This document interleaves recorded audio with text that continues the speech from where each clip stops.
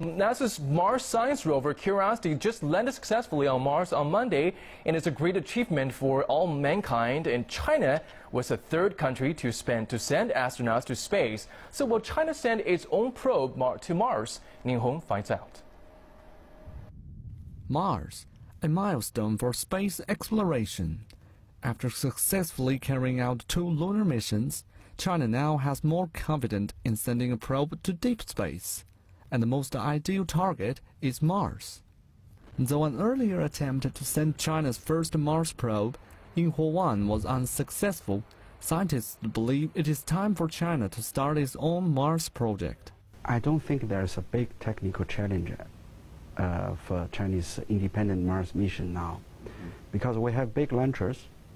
We can launch our spacecraft more than 1 ton to Mars independently. And we are building the ground network for the deep space telecommunication, and it will be finished next year. So we have all the breakthroughs of the technology. Entering the new millennium, China's space projects are speeding up, both in manned space missions and deep space exploration.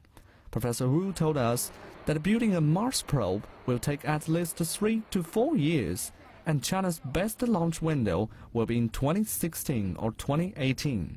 So it is quite a difficult and different mission if we go to Mars compared with the lunar missions. But with lunar mission we have learned a lot already.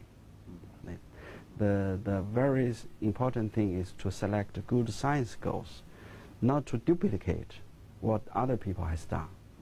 China's space projects have aroused the public's enthusiasm too. The Beijing Planetarium has become one of the most favorite spots for kids. We haven't found water on Mars yet. Life could exist on Mars if there is water and air. Space exploration needs the devotion and efforts of generations, and the public interest is vital to a future success. Mars is a planet we know that most similar with our Earth. No wonder it has attracted so much attention. For generations we have imagined that Mars may have lives on it, and now the research on Mars may help answer the question in decades. It will be a great inspiration for us, and especially for those kids, because they have one of the most important human assets, which is the curiosity. Ning Hong, CCTV.